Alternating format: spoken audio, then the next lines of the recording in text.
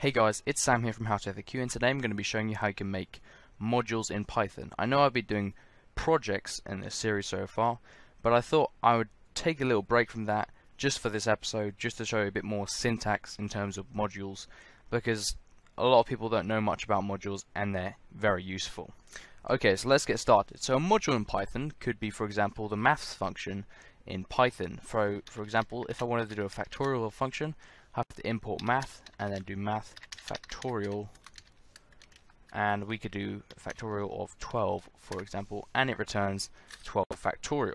So the math module will be the math module is a module created by the core developers in Python. You can create your own modules in Python and import them in the same way. So let's do that. First thing we're going to do is we're going to create a module. So modules are normally contained in folders. So we'll contain our module in a test folder. So our module is going to be called test. And in each module you have to have a init function. So you can just do it. It just is basically just a plain empty Python file. So yes, and now we have our init function, and we'll just create and copy that, and we'll make our first module file, if you like. So we're going to call it join, and we might as well create a function or a file outside of it, so I can show you how we're going to actually import this. So we'll call this testing modules, for example. I'm just going to create this in Python. So best way of doing this is going to be to create a class, and the class will normally contains functions. In this case, it's just going to be containing it will contain some functions, but yeah. So we'll call the class join, and we're just going to do an init function, and the init function in the class will allow us to will allow us to input variables. So we can do str1, str2, and we can use this self variable to define them throughout the class. If you're familiar with classes, then you'll understand this pretty well. So you can do you can basically create any variable name under self and then set it to another value, and then any function throughout the class I can now access those variables. So I could call this one string, for example, and obviously it has to have the self parameter in it, and I can now use these self.strings in here. So self.string one, we'll just make this function concatenate two strings together with an and in between, and we'll put hello at the start, just so you could see how it may be useful. Obviously there's loads of ways you can use these, and this is probably not the best way of using them, but I've got to give an example. Self.str2, and now we're just going to return that as a string. So that is the basic module file, or part of the module section of the module. And if we access the testing module section here, we should be able to import test, and then go test import test.join, and then just do test.join because our class is also called join, like our file name, and we'll just insert we'll just do Bob, and we'll do Dave just for testing purposes. And all we need to do is do the .string function for it to fully work. And you can see hello Bob and Dave. So it's made the basic sentence using our module. So that's a very basic example of how we can do this.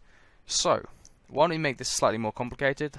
I'll just comment this out for a second here, since we probably want to actually use another function. So last week we did a quiz, right? So we made a quiz that randomly generated a series of questions, maths questions.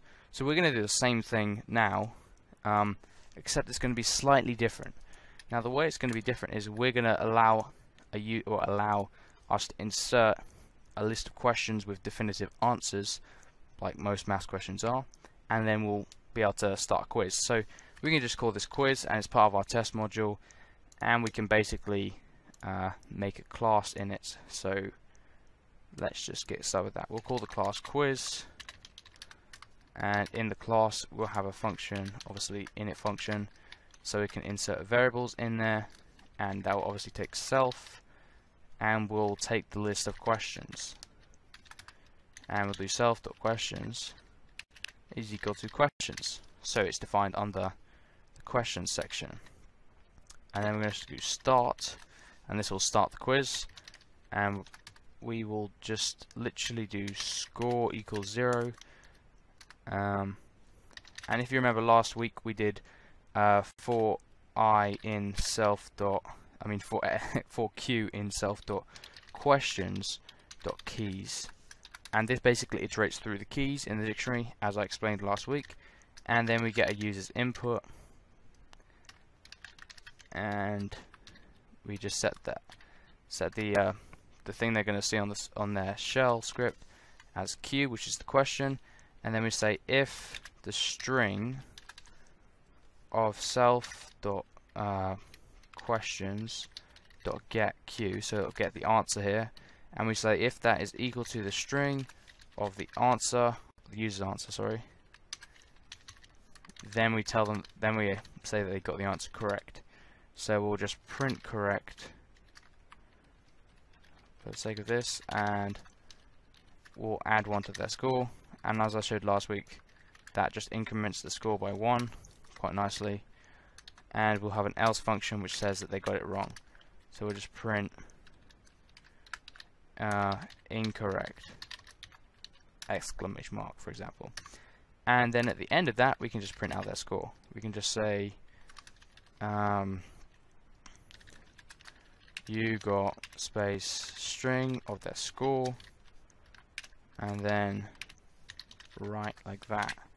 And that now is a very basic function, and obviously we could have put anything in here, but what we made this function do is we can import the function, import the module, and we can use the functions within this class to just generate a definitive quiz. So now let's test this, and if you're finding any of this difficult, be sure to drop a comment down below, and I'll be sure to help. I don't mind helping out in the comments below. I'm sure other people wouldn't mind either. And let's just import test.quiz, and we're just going to do test.quiz, since they both have the same file name, and we'll just input the questions here. So we'll set the questions as those, and we'll do dot start, so that will start the quiz. And now let's write some questions. So questions, obviously these ones have to be definitive, so they have to be a question with an exact answer. Obviously we could make the quiz, we could change it so it could have multiple choice, but we haven't done that, so we're just going to keep it as definitive for now. And we could simply make a list of questions which are definitive, like square numbers, for example. So 14 squared has a definitive answer to 196, I think, yeah, and so does 15 squared, and we'll just do this for the other ones. So now we can input those questions and see how the quiz works. So we click F5 to run. Oh, and you can see there's a little error here where this didn't have a colon in the middle. Very important to quickly check your code before running. And you can see what's 14 squared. Well, that's 196. What's 15 squared? 225, 256. And you know, and if we get it wrong, if we put like letters, it will say it's wrong. Put numbers, and it'll say you got zero right. So, and I've done a few other examples, so I'll just copy and paste another example we could do. So here we've got another example. If we just make it a bit bigger, we could use the sum of the angles in a triangle is 180 degrees, sum of the angles in a square 360 degrees, and you know, that's a very basic definitive questions, so you can kind of see where this goes. So yeah, so this is a very basic tutorial about modules. Obviously we can make it a lot more complicated, and if you do go and look in the Python directory for the modules, you can go, I think it's x86, go into Python, and if you go into the lib folder, you'll see loads of crazy modules. The XML one's pretty good to look at. If you look at etree, we'll see what the element tree looks like, and you know, it's pretty crazy.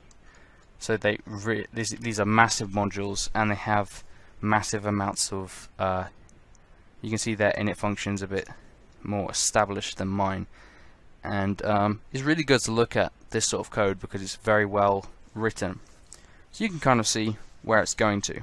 And this is an example of a much larger Python core module, much more well developed than our little module we've just made. But anyway guys, I hope you found this helpful, and I hope you will use this tutorial to implement it into your code and your projects. Anyway, stick around for the future projects, be sure to be subscribed and press that notification bell so you can get a notification when the next video comes out.